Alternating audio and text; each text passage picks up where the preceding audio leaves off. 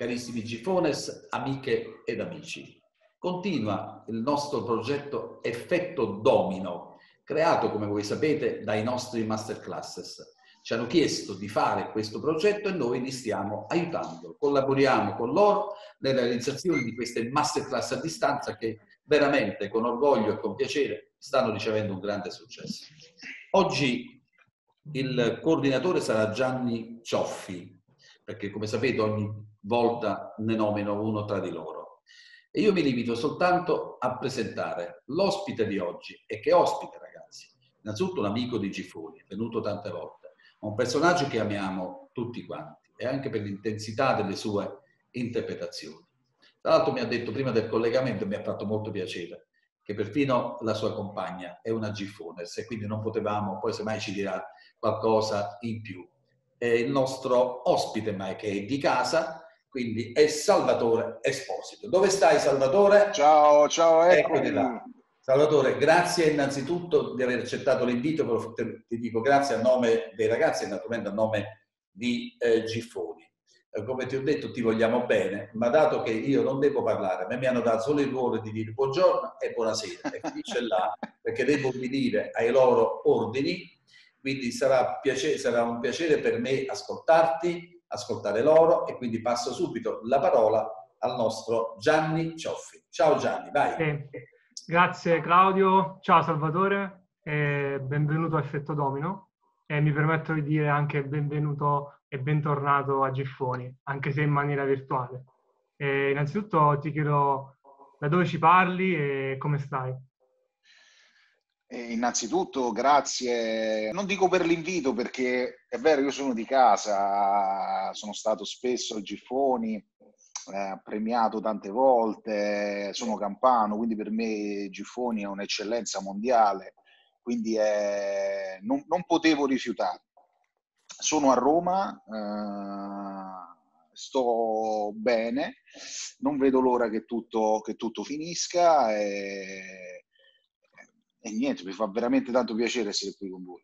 Io partirei da Effetto Domino. Perché Effetto Domino? Questo progetto, come ti anticipava Claudio, nasce dai ragazzi delle masterclass. Le masterclass sono, diciamo, l'università del Giffoni, quello che viene dopo la giuria.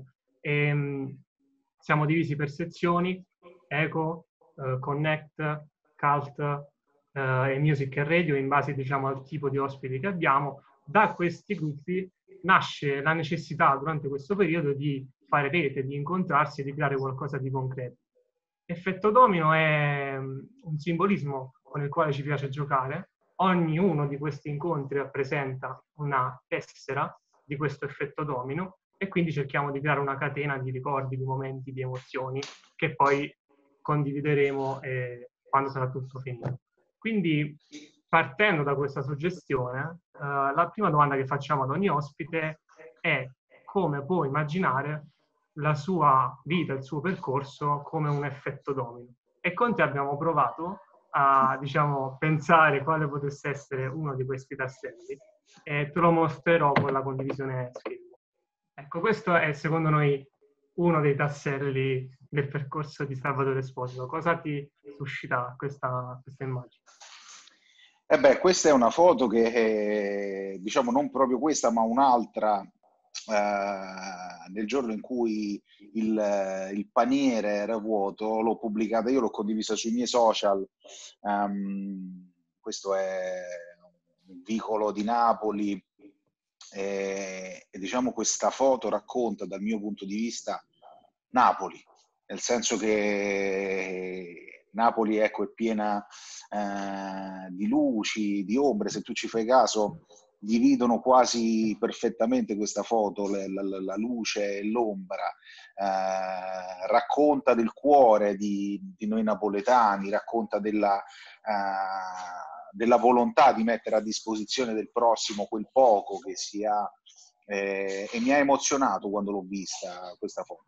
Napoli è stata fondamentale per me, è fondamentale per me perché ha fatto sì che crescessi come uomo, crescessi come artista e allo stesso tempo imparassi tante cose, belle o brutte, ma che puoi imparare in tutte le grandi metropoli del mondo, con la differenza che a Napoli, quando impari le cose belle, impari il calore, l'umanità, il cuore, impari la multietnicità, impari tantissime cose che aprono la tua mente. Sì, sì, è bello il concetto di umanità di cui parlavi prima.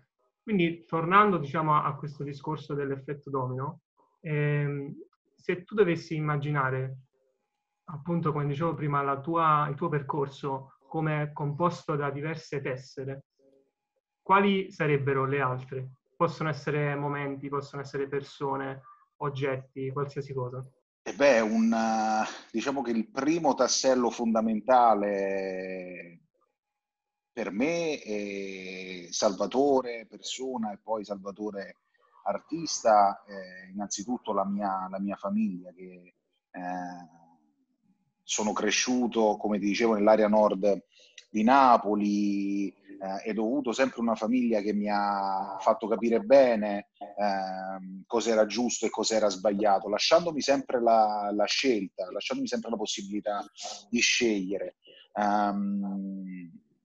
Grazie a loro poi ho avuto anche in un certo senso la possibilità di approcciarmi all'arte, perché ho fatto il mio primo approccio all'arte, l'ho avuto quando avevo 6-7 anni, ero in un villaggio in vacanza e c'era questo musical che dovevano fare, di cui poi feci il protagonista, che era un musical dedicato a Fred Buscaglione, e lo spettacolo si chiamava Il dritto di Chicago. Un altro tassello importante nella mia vita è stato, una volta che finita l'università ho iniziato a lavorare, ho lavorato al McDonald's, e quello, devo essere onesto, mi ha fatto capire l'importanza del lavoro di squadra, la crescita che ho avuto io e che potevo avere poi, perché mi dava la possibilità di sognare, di crescere. E allora io, tornato a casa, dissi ai miei genitori una sera che volevo seguire la mia passione, quella di recitare. E così poi mi sono trasferito a Roma e ho incontrato un altro tassello fondamentale del mio percorso, che è stata Beatrice Bracco, l'acting trainer che mi ha formato e ha formato tantissimi artisti, che purtroppo non c'è più.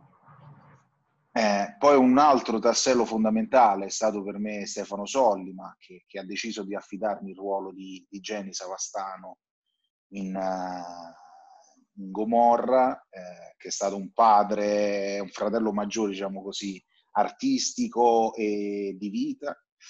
E poi l'ultimo tassello, che è quello lì che forse un po' tutti conoscono, che è questo qui di Fargo, negli Stati Uniti, dove mi sono ritrovato, guarda caso, proprio come nel tassello della mia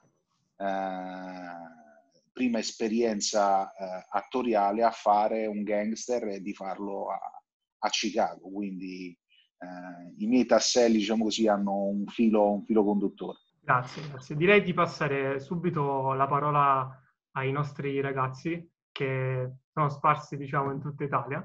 La prima a intervenire è Benedetta. Ciao Salvatore. Ciao Benedetta. Ciao, grazie mille per essere qui con noi.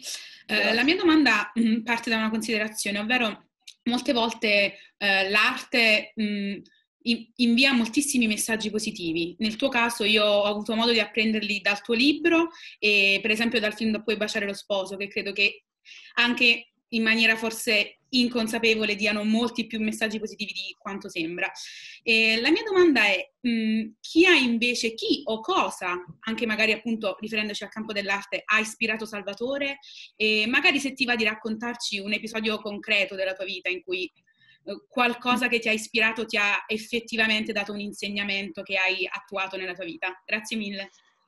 Grazie a te. Guarda, ti ringrazio perché hai innanzitutto letto il mio libro Non volevo diventare un boss, e lì cito proprio uno di questi eventi. Io dico nel libro che sono nato e sono cresciuto a Pane e Totò, perché insieme a mio nonno guardavamo tutti i film di Totò, e mi capita di rivederli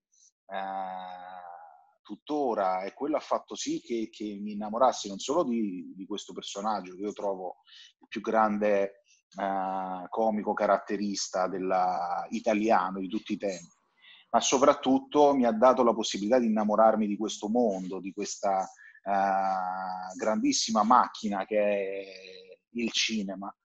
E quindi diciamo che questa voglia mi ha portato per adesso ad interpretare ruoli, ecco, a parte Puoi baciare lo sposo, su film molto duri, film difficili, storie vere da raccontare, ma temi particolari, diciamo così. Però mi piacerebbe fare un film comico, un film divertente, un film che possa farmi tornare a casa un po' più leggero, diciamo così.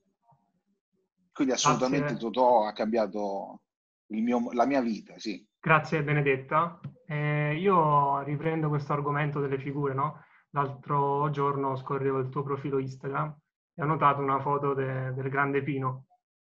Sì. Cosa rappresenta per te Pino Daniele? Pino rappresenta Napoli come personaggio il calibro di Totò, di De Filippo, di Massimo Troisi.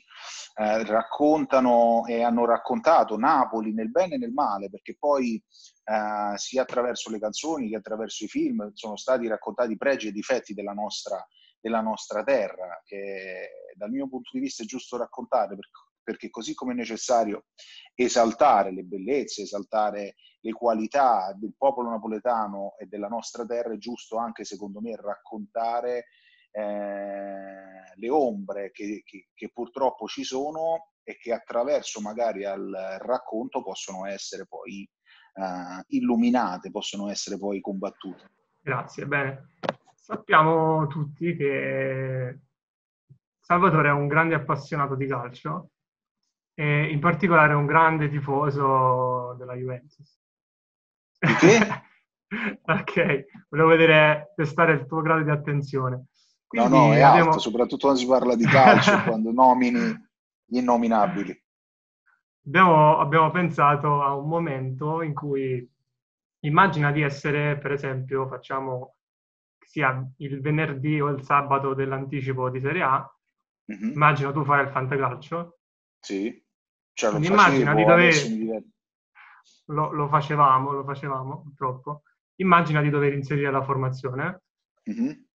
Al posto, diciamo, dei giocatori inseriamo, diciamo, la tua squadra imbattibile di personaggi di serie TV e film. Quindi, per esempio, io dall'allenatore partirei con il professore della casa di carta, per esempio.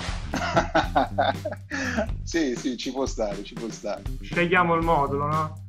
Giochiamo con un 3-4-3, i tre difensori. Io metterei la montagna di Game of Thrones. Certo. Per forza. Non si passa. No, non si passa. Ci metterei pure MacGyver, perché sai, il regista difensivo ci vuole, quello che trova le strategie. Il terzo di difesa, Helsinki, che è pure bello grosso. Bello grosso. Ci sta bene. A centrocampo, 2 esterni, ci mettiamo Cersei Lannister e Daenerys Targaryen, così stanno lontani. Con i draghi? Ok. In mezzo al campo i due, mentre mettiamo Walter White e mettiamo Frank Underwood. Il tridente d'attacco, io diciamo, sono Gianni Savastano, mettiamo come presidente della società, mettiamo come centravanti Ciro l'Immortale, largo a sinistra mettiamo Berlin della casa di carta e a destra Matty Bird di Ozark. Direi che è una bella squadra. Allora adesso lasciamo la parola invece a Maria Chiara, che ha una domanda per te. Ciao Salvatore, è un piacere ciao Maria incontrarti. Chiara. Ciao. Piacere mio. Allora, la mia domanda nasce da una brevissima riflessione. Durante questo periodo di isolamento, la prima cosa a cui abbiamo dovuto rinunciare, una delle cose a cui abbiamo dovuto rinunciare, è stata proprio quella di andare al cinema. E sinceramente, diciamo, personalmente una delle cose che mi piace tanto e mi manca molto è proprio quella sensazione di entrare in sala, l'odore dei popcorn, dell'aria della sala, del buio. È una cosa che mi manca tanto e diciamo la collego anche molto nella mia testa alla mia infanzia. Quindi la domanda che ti faccio è questa. che rapporto hai avuto da bambino con il cinema e se c'è qualche episodio particolare che vuoi condividere con noi. Grazie. La sala ha sempre un fascino enorme, un fascino particolare. Io sono stato a Chicago negli ultimi mesi e lì c'era una sala bellissima, una sala degli anni '80 dove c'era in questo cinema che si chiamava Music Theater, c'era un'unica sala fatta con i sediolini senza posto, sai, quelli lì duri degli anni '80.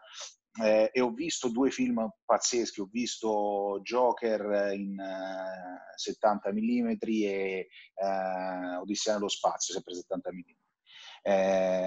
Pazzesco, pensa c'era un organo dove ogni sabato suonavano un film e la colonna sonora la facevano con l'organo, è una cosa incredibile.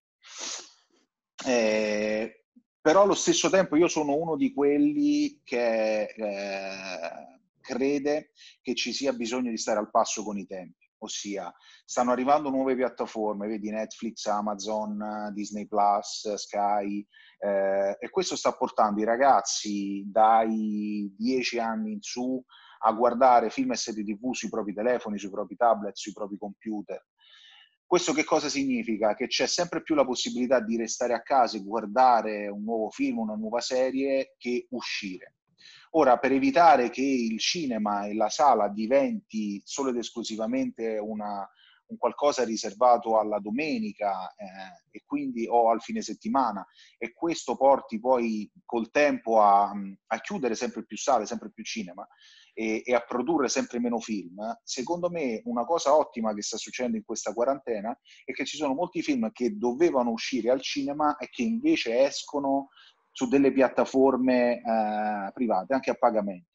Cioè, mi spiego, io lavorando, per me era difficile andare tutti i giorni al cinema o andare al cinema a vedere un film che volevo, e spesso alcuni film me li sono visti.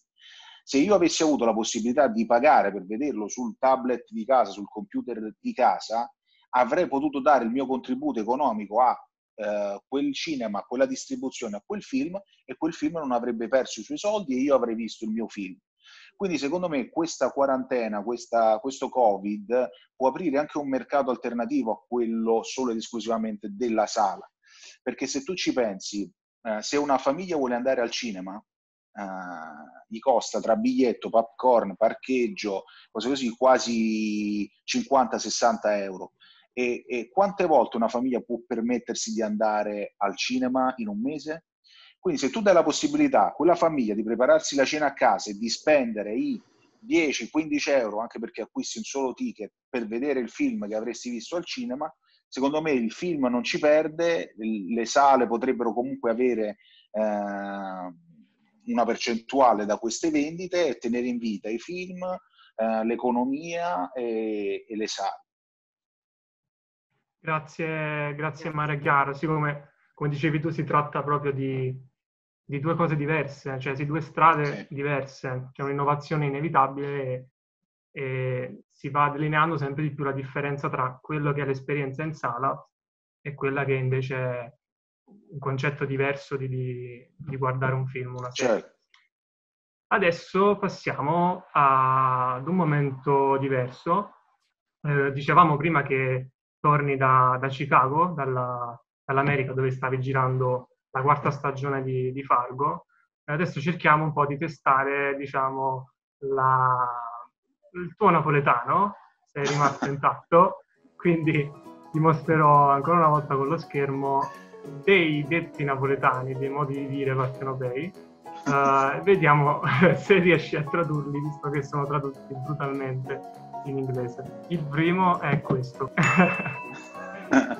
Let's go beautiful è un detto napoletano. E che è? Chiama bella? Chiama bella, sì. Chiama bella. Senza esitazioni. Adesso passo al secondo. Questo è un po' più difficile, diciamo, da interpretare per chi... No, questo è bello e buono. Ecco, per chi, diciamo, non è campano. Un sinonimo di all'improvviso, diciamo così. diciamo no, bella e buona, quello è venuto, voleva qualcosa da me, cioè all'improvviso, noi diciamo bella e buona. Sì, sì. Passiamo adesso alla terza, questa è diciamo una chicca. Devi essere qua veramente bravo. At 4 of Sticks. A quattro bastoni. Ecco qua. Questa è un'immagine secondo me bellissima. Però dobbiamo spiegarla, cioè nel senso che questa frase la può capire solo chi conosce le carte napoletane. Esatto. Perché il 4 di bastoni nelle carte napoletane è rappresentato tipo così e così, e quindi uno dice mi metto a 4 di bastoni sul letto, cioè mi metto sul letto spalancato così e non voglio sapere nulla. Adesso passiamo al terzo intervento. Parlerà Leonardo. Ciao, grazie per aver innanzitutto accettato Effetto Domino, stanno ripetendo tutti, però mi sentivo di dirlo proprio perché per noi è veramente un grande piacere averti qui. Grazie. Dato che sappiamo che hai iniziato a girare Fargo e già prima hai parlato di Chicago, degli States, mi chiedevo cosa ti ha lasciato anche questo inizio di questa esperienza in un'altra cultura, comunque in un altro paese, con un'industria differente, anche stare sul set, penso a livello umano e culturale. Cosa hai imparato di più? Cosa ti aspettavi? Secondo me è molto interessante come punto di vista da analizzare. Grazie. No, l'esperienza è stata un'esperienza fighissima che spero poi di chiudere, perché a noi mancavano 2 o 3 settimane per chiudere la 4ª stagione. Un'esperienza fighissima, un cast di altissimo livello, da Chris Rock a Ben Wiggum, a Jesse Buckley, a Jason Schwartzman. In Italia avevamo Tommaso Ragno, Francesco Acquaroli, io, Gaetano Bruno, un'esperienza pazzesca. Fargo è attesissima negli Stati Uniti perché è una serie, come saprete, di nicchia, è tra quelle 2 o 3 serie a livello globale attese, anche perché è prodotta dai fratelli Coen. Il creatore Noah Hawley è un genio. Questa serie sarà secondo me in un certo senso totalmente diversa dalle prime 3,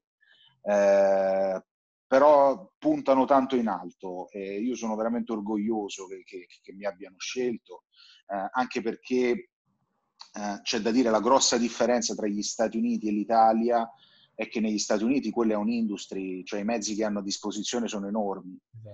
Diciamo che tra i budget più alti di una serie italiana, come può essere Gomorra per esempio, devi pensare che lì negli Stati Uniti fanno una serie low budget, cioè la differenza è di 1 a 4 quasi il rapporto economico.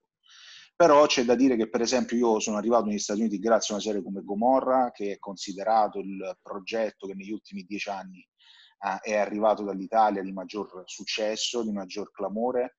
Io ho avuto il piacere di parlare con tanti produttori, tanti registi, tanti attori internazionali che hanno apprezzato il nostro lavoro. Quindi secondo me comunque col nostro talento, con la nostra preparazione, con le nostre maestranze, la nostra qualità, riusciamo a dire la nostra, anche se poi, come dicevo, lì hai dei mezzi così grandi con cui non puoi competere. Grazie Leo. Grazie a te, grazie. Adesso passiamo la parola invece a Roberta. C'è un'altra domanda. Ok. Ciao ragazzi, ciao Salvatore. Scusate ciao, per Roberta. tutti che sentite, io ho dei cavalli al piano di sopra che hanno tra i 3 e i 7 anni probabilmente e sono tipo impazziti. Tranquillo. Ed è difficile perché appunto anch'io sono campana ma sono fuori sede, sono a Torino da quasi 2 mesi, bloccata in casa come tutti. E la mia domanda appunto infatti è questa, allora quando io sono un po' triste in questi giorni, per esempio oggi piove pure, quindi sempre fa pure qui a Roma. Esatto, a me viene l'apocondria, che è un termine a cui noi campani siamo molto affezionati. Anche... È come la saudade brasiliana. Esatto, anche per le canzoni appunto di Pino, che tra l'altro sono uno dei miei rimedi all'apocondria, mi metto ad ascoltare Pino Daniele. E ti volevo chiedere, Salvatore, come stai appunto affrontando tu l'apocondria? Cioè, ti viene mai l'apocondria in questi momenti, cioè in questo periodo? E cosa fai per non lo so, superare questi momenti. E tu pensi che io non torno a Napoli da ottobre dell'anno scorso, quindi è un bel po'. Beh, te ne accorgi quando pure io ho l'apocondria, quando io ho la nostalgia di Napoli, della mia terra, della nostra terra, te ne accorgi perché pubblico foto su Instagram. Quindi guarda la frequenza con cui pubblico foto di Napoli su Instagram e ti renderai conto di quanto Adesso mi abbiamo manca. scoperto questo tuo segreto. Sì. Sapremo quando soffri di apocondria. Sì, tra l'altro io devo dire che ho la fortuna di vivere a Roma, una città bellissima, totalmente diversa da Napoli. Ho avuto la fortuna di stare 6 mesi a Chicago, una città veramente molto, molto, molto bella, che mi ha sorpreso.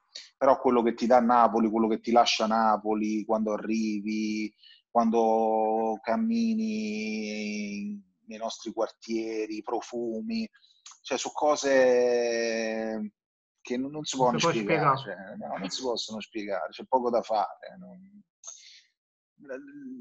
Ci provano a raccontarlo e infatti Napoli secondo me è bellissima. Io una cosa che faccio è che spesso quando pubblico una foto posto la citazione di un attore o un artista straniero che parla di Napoli, e vi accorgete di come troppo spesso noi ignoriamo di quanto sia bella la nostra terra, di quanto calore, di quanta energia c'è, di quanta arte c'è, di quante cose belle abbiamo. Se solo la smettessimo di litigare gli uni con gli altri, facessimo squadra, avremmo davvero delle potenzialità enormi. Però purtroppo abbiamo ereditato questo da tutta l'Italia, perché l'Italia, non essendo mai stata unita veramente, si finisce sempre per litigare, differenze di regioni, di paesi, di città. Quindi questo purtroppo ce lo portiamo dietro, se no saremmo la nazione più forte al mondo. Se solo volessimo campare di turismo, penso, e di cibo, e di moda, e di auto, potrei citare tantissime cose, però. Grazie. Grazie a te, Roberta. C'è un'altra domanda da parte di Pietro. Pronto? Mi sentite? No, da Pietro no. Da Pietro no, da tutti, ma non da Pietro. Allora no, Don dai, Pietro. me ne vado. Da Don Pietro. Allora, ciao Salvatore, grazie per essere qui, te lo stiamo ripetendo tutti, però è un'emozione avere un personaggio come te qui con noi. Grazie. E ricollegandomi alla domanda che hai fatto, cioè alla tua esperienza, ricordandomi alla domanda di Roberta e alla tua esperienza all'estero, com'è esportarsi all'estero? Com'è vivere fuori e soprattutto qual è l'opinione, cioè qual è il sound sotto un certo punto di vista, cioè come ci vedono dall'esterno? Ci sottovalutiamo o no? Sì, ci sottovalutiamo assolutamente. Intanto grazie Pietro, ci sottovalutiamo assolutamente. Io avevo avuto 2 anni fa già il piacere di lavorare in Francia, perché io posso vantarmi di aver ricevuto una telefonata da Luc Besson che mi voleva perché stava facendo questa sorta di rebranding di Taxi, una serie famosissima in Francia, una saga famosissima in Francia.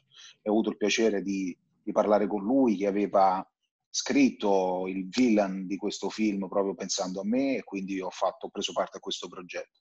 Devo dire che è quello che ho detto prima: noi ci sottovalutiamo tantissimo, siamo bravissimi a buttare merda sulle cose belle che abbiamo.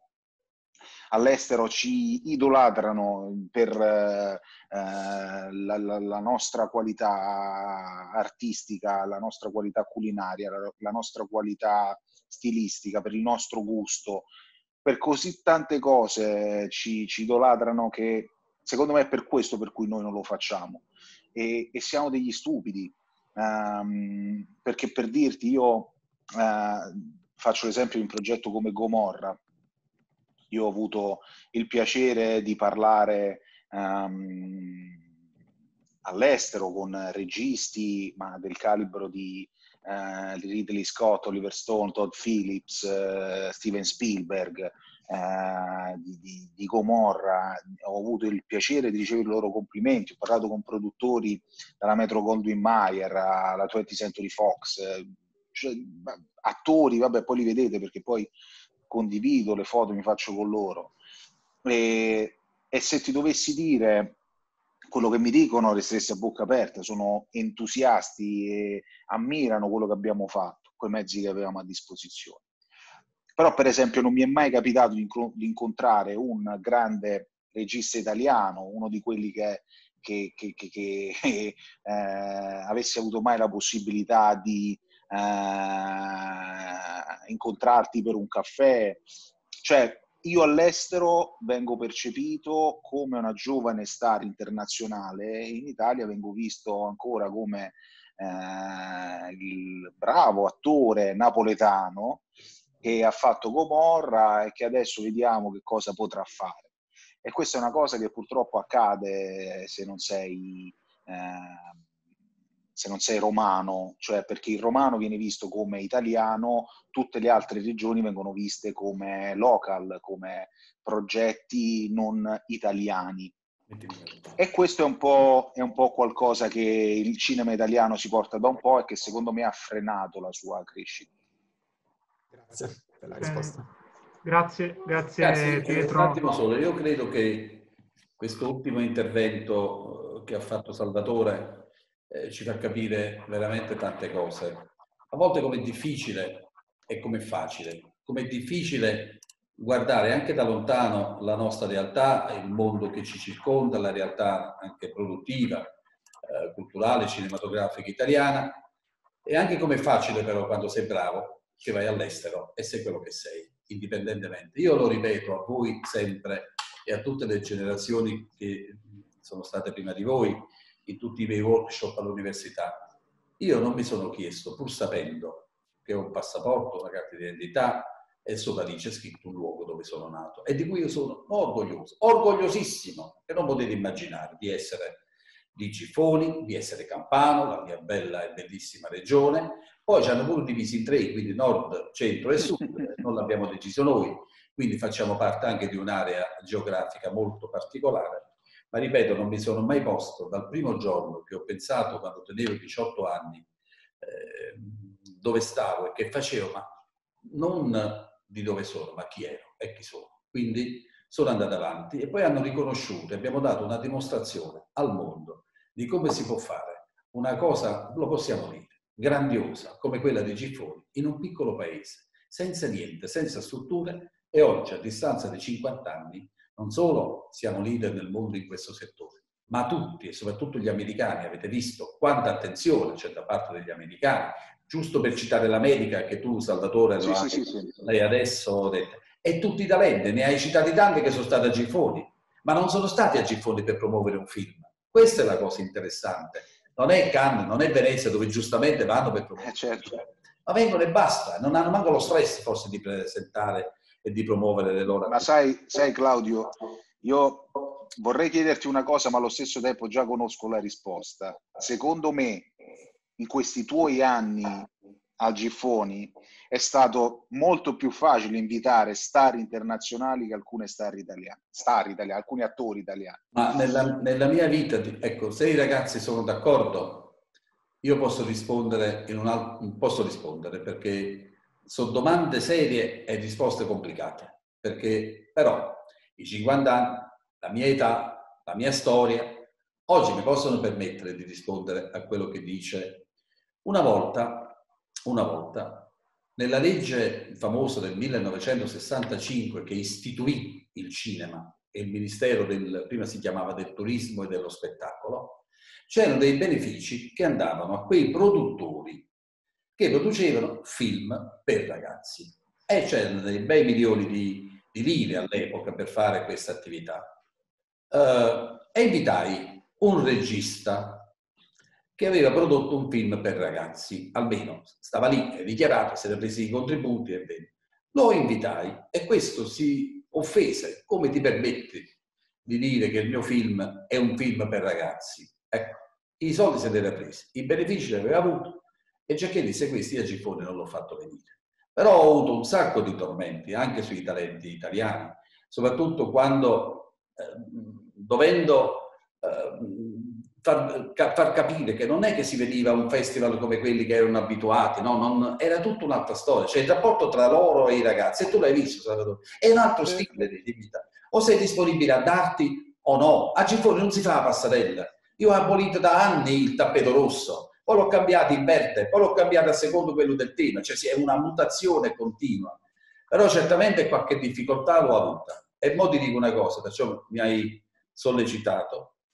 Molti problemi, caro Salvatore, li ho avuti proprio dal gruppo anche dei talenti napoletani. Questa è stata una pagina anche un po' brutta per me, però pochi, per grazia di Dio, pochi, però poi si sono ricreduti.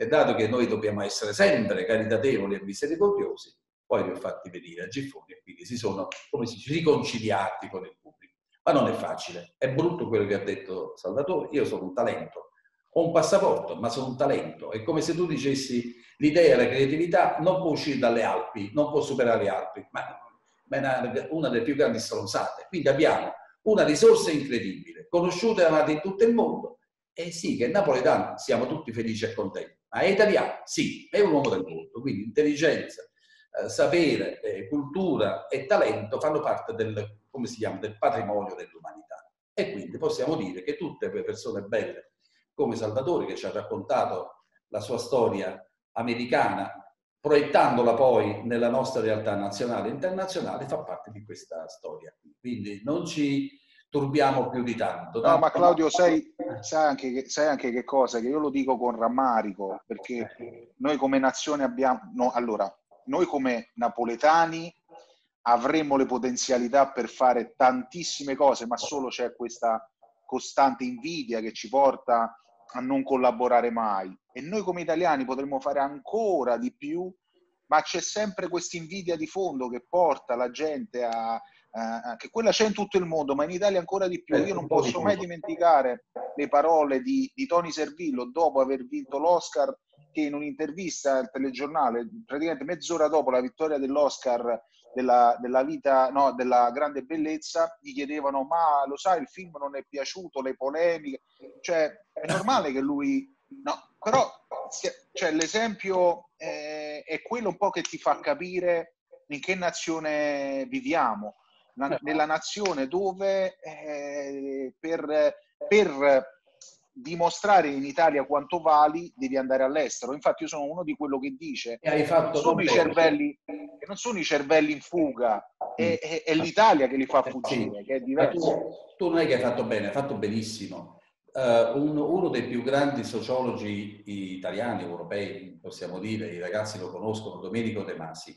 Abbiamo incontrato anche. No, vabbè, lo conosce, Domenico De Masi, proprio una testa così. Allora, tanti anni fa, dice: ma tu hai fatto una cosa, adesso ti spiego però in termini di sociologia, perché tu sicuramente l'hai fatto ma non ti sei reso conto. Noi siamo in un paese, Italia, e siamo in una regione, o una parte, insomma, d'Italia, la Campania, dove se un'idea supera i 5 anni ha superato, voglio dire, lo stato di crisi.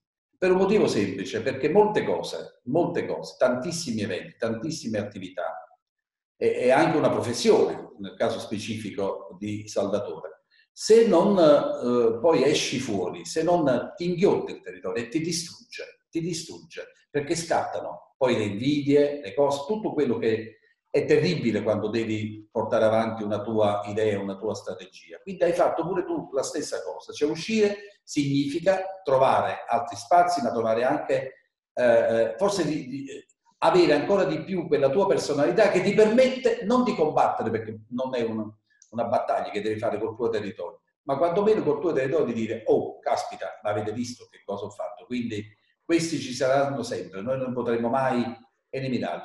Tra l'altro, li ha creati il Padre Eterno e quindi dobbiamo rispettare anche quelli che non sono in sintonia con le nostre cose. Io ti faccio i migliori auguri, hai fatto un bel incontro con i nostri ragazzi, aspettiamo tutto quello di bello che tu ci farai vedere, sei sempre una persona gentile, un animo generoso, anche il tuo corpo lo dimostra, che tiene un cuore così grande, Chi è che fa gli auguri? Avete già fatto quella cosa o no? Eccomi. Allora, eccomi. Vuoi fare quello che devi fare o no? Certo. Se il direttore non ha altro da aggiungere... No. Okay. Ho già abusato di voi e quest'oggi... Salvatore, è la prima volta che faccio questo intervento, come si dice, a gamba tesa. Grazie. Allora, vai. È assolutamente lecito. È bello chiudere con un messaggio del genere, che mi sento di sottoscrivere, penso che tutti noi ci sentiamo di sottoscrivere. Come ti dicevo all'inizio, ci piace giocare con il simbolismo dell'effetto domino. Tutto questo incontro è stato racchiuso in una tessera da un artista che abbiamo qui in collegamento, vedevi che si agitava ogni tanto qui, che è Giose. Quindi adesso passerò la parola a lei per mostrarti questa sorpresa, questo tassello, questa tessera che racchiude tutto quello che ci siamo detti oggi. Quindi vai Giuse. Ciao Salvatore, allora io mi sono divertita tantissimo a creare questa tessera, adesso condivido lo schermo e potrai giudicare tu.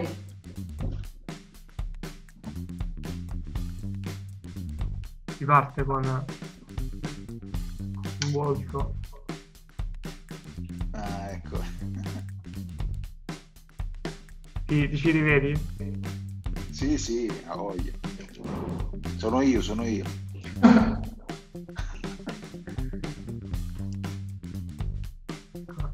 Il paniere. Sì. McDonald's. Qui c'è il simbolo, lo stemma della Juventus. Dove tu su stemma sta Juventus. Ah, che bello. Ecco. Grazie. Ecco. Grazie. Dico, innanzitutto ringrazio voi, ringrazio Giusy per questa bella opera, perché per me è un'opera d'arte questa, perché rappresenta un po' quella che è il mio effetto domino, quindi io in questi anni ho avuto la fortuna di ottenere molto di più rispetto a quello che sognavo quando lavoravo al McDonald's della mia carriera attoriale, e chissà cosa mi riserverà la vita in futuro, perché sono solo 8 anni che faccio questo mestiere, quindi chi lo sa cosa accadrà nei prossimi 8 anni. Però ti ringrazio, perché questo, che è un momento difficile per tutti, è bello chiacchierare con dei ragazzi come voi. Claudio è un grande, porta avanti un festival che è un'eccellenza nel mondo. Spero di potervi riabbracciare tutti presto, di fare una masterclass di persona, perché l'ultima che ho fatto ci siamo divertiti tantissimo, abbiamo affrontato dei temi sul cinema importanti, però ci siamo fatti un sacco di risate. Quindi Giusy, se riesci a farmelo avere, poi ti daranno la mia mail, certo, l'indirizzo, dove mi farebbe veramente molto molto piacere come ricordo di questa nostra giornata. Non ti dico quanto fa piacere a me. Perfetto, grazie Salvatore, buon effetto domino a tutti, grazie. Ciao ragazzi. Ciao. Ciao Claudio.